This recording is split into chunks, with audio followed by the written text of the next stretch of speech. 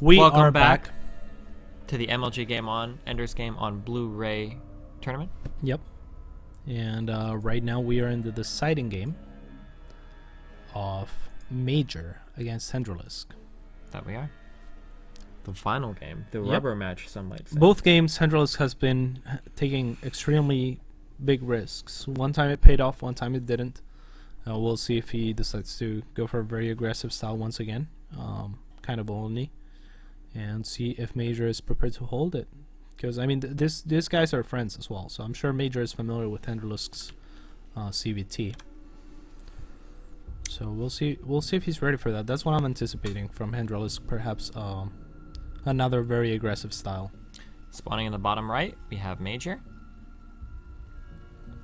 On no teams at the moment. As No the blue team at the Terran. moment, yeah. And in the top left is the teal Zerg. Frost, and I almost want to throw down everything that I just said out the window because this is cross positions on Frost. If Hendralisk gets to play a macro game in CVT, you know, like aiming to get to the late game, this could be where he chooses to do it, and he's fully capable of doing so as well. So we'll have to wait and see, I suppose. Colonel Hendralisk. Colonel Hendralisk, the teal Zerg. So, Hendralisk is capable of playing a good macro game, yeah? Yeah, absolutely. That's good. Because Major's definitely capable of playing a macro game. Yeah. The last time we saw Major play on this map versus Zerg, didn't he do like some crazy greedy, like early, like third CC by like 7 minutes, some crazy greedy? Do you remember that game? No. I don't remember who it was against. I believe you though. But anyway, Major really good at cutting corners and taking risks when you need to. Although it looks like he's not going to do it this game. And I think that's because Hendralisk is a bit unpredictable. Yeah, absolutely, and he's completely capable of doing that 13-14 or 14-14 or 13-13 to perhaps punish an opponent or that sort of play. I don't think Hendralisk would be the kind of player to, you know, if he thought that Major was gonna CC on the high ground, on the low ground, maybe he wouldn't be too hesitant to just go for an early pull. Yeah. Hendralisk is definitely able to mix it up, and that makes him a very dangerous player. So Major taking the precautions here, not being very greedy, scouting at a reasonable time with SCV, and not just relying on the Reaper. He doesn't want that Reaper to leave his base and be caught completely off position if there is an early pull on the way. Definitely. So we'll have to wait and see what happens here. SCV just kind of run around scouting. Same thing with the Overlords of Hendralisk.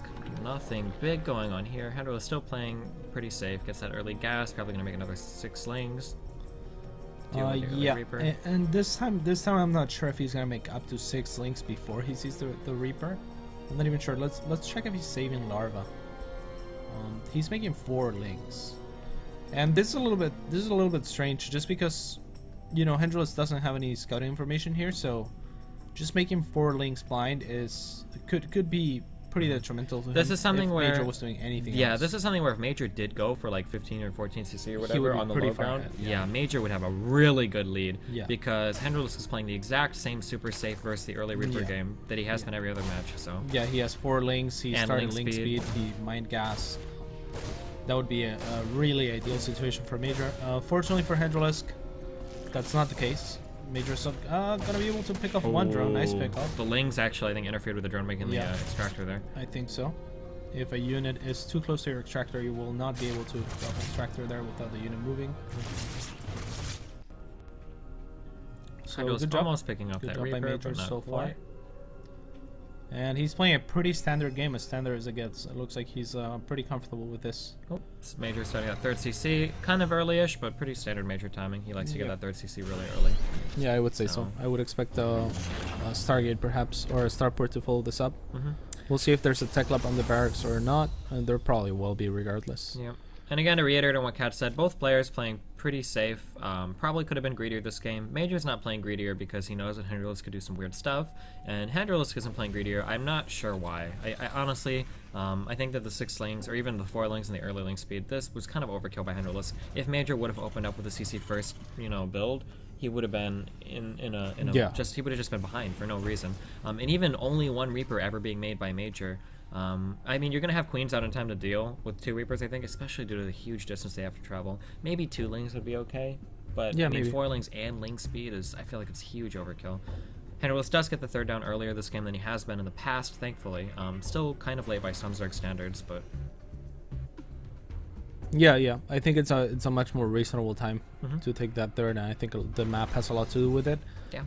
Major is going to be applying some pressure with a couple of Hellions and Reapers, but probably reinforcing with a couple more, or up to 4, maybe even more Hellions. We'll have to wait and see. There's 2 more on the way. There's Stim being researched, so we're not going to see any Banshees. Not yet anyway. Probably not at all this game. Yeah, it's a long distance for Banshees to travel too. Yeah. And Major is probably going to try to establish his own 3rd as soon as possible as well.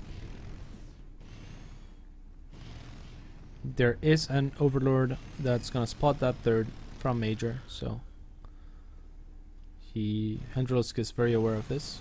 Major is still applying some pressure. He stopped with Hellion production now. 6 is a pretty decent number here to apply pressure with.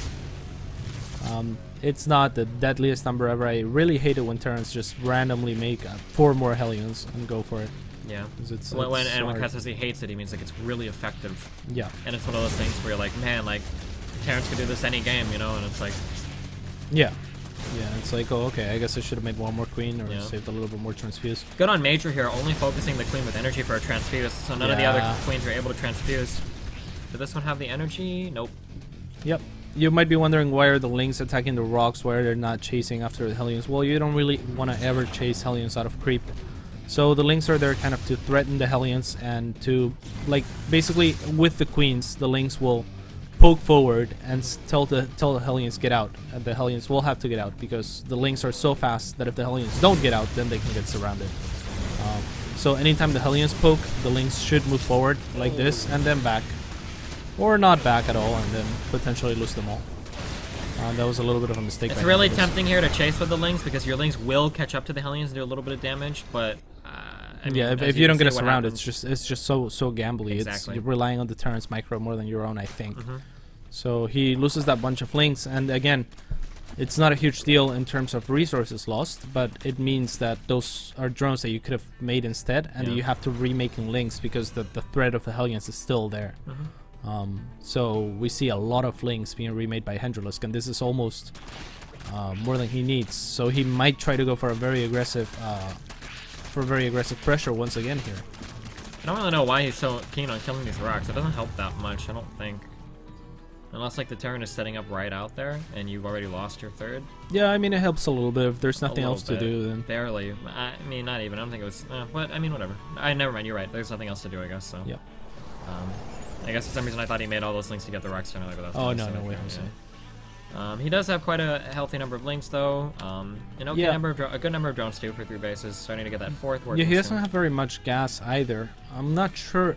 It really seems like he's going for something like what he went for in the first game, where he's gonna some 1/1 big Baneling timing. Maybe all like of these Ling links. Banes, and 17 Banelings being morphed in right now. Yep. So that's a lot. I think that Hendralisk is looking to hit a timing to catch Major with his pants down again. Wow, great positioning by the Marine of Major. That was actually huge. Yep. Major is not gonna get caught with any supply depots down here.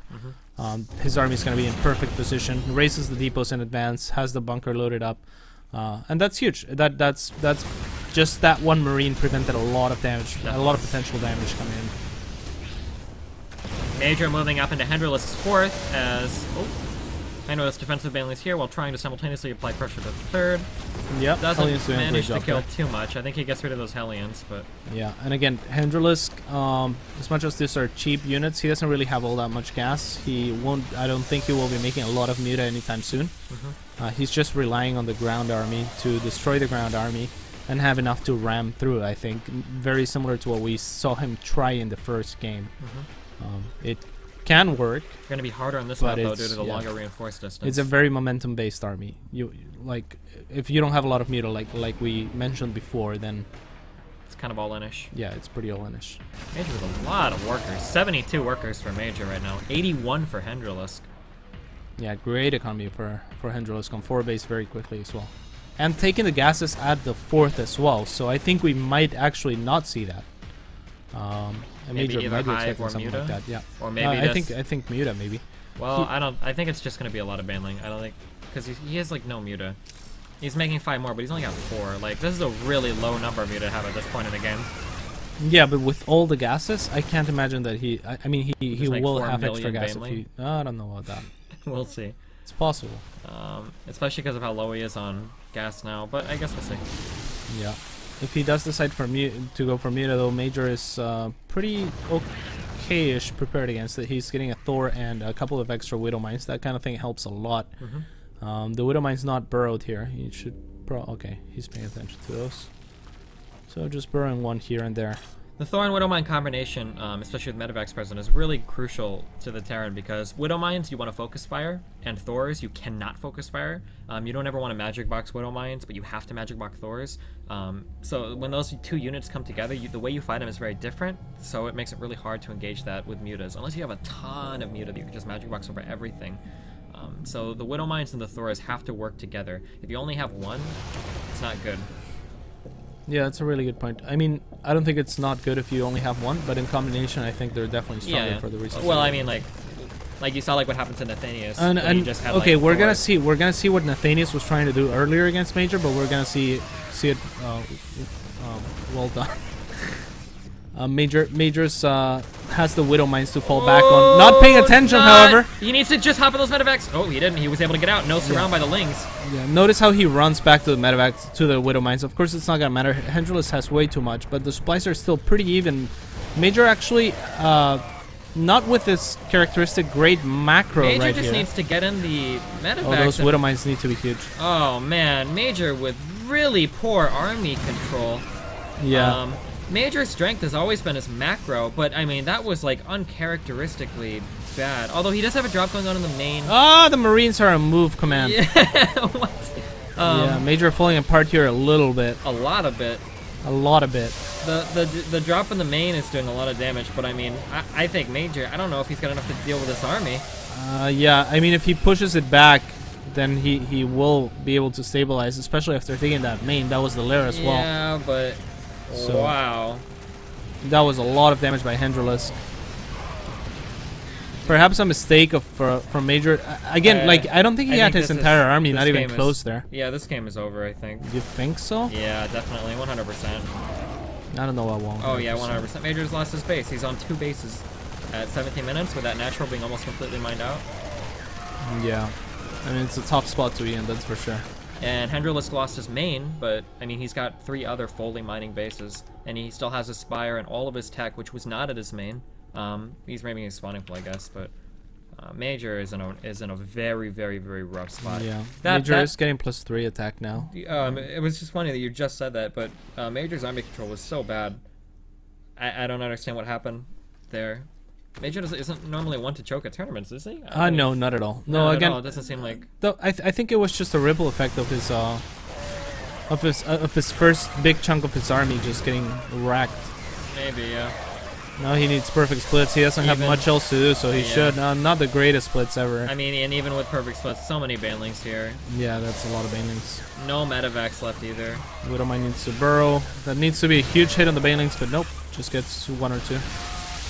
Oh, banelings detonate on the supply depot. That certainly helps, but Hendralisk knows what he needs to do. He needs to continue to apply the pressure. Anything. Hendralisk can do anything at this point. Oh, pretty 4 much. 4 million scans is cut down, and Major GG's out. Yeah, so Hendralisk will advance first. 2-1? 2-1 against Major, and Against he Major. will be advancing first out of the group. That he will be. Now we're gonna have the losers match next between Hitman and Nathanius. What And a then match. Hitman versus, or I'm sorry, and then the winner of that versus Major. Major. Wow, that was really sad. So unless Hitman advances, I won $20. There you go. But if they both advance, Then it cancels out. yeah, I'm really surprised that I didn't expect to see Major fall apart that hard in that game. It was really bad. The whole last 3 minutes of that game was really uncharacteristic of Major.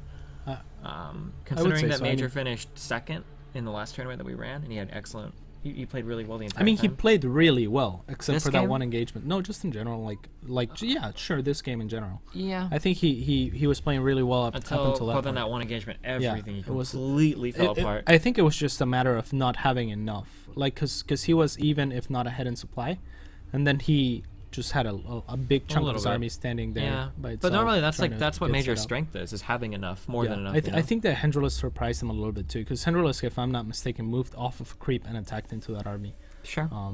So I don't think Major was even ready to engage. He was like waiting for the rest to start moving on creep, start clearing some creep. Yep, unfortunate for Major, but he's not out completely yet. He does drop to the final match of the group. So we're going to take a quick 3-minute break, and we will be back next with Nathanius versus Hitman. Stay tuned, don't go anywhere.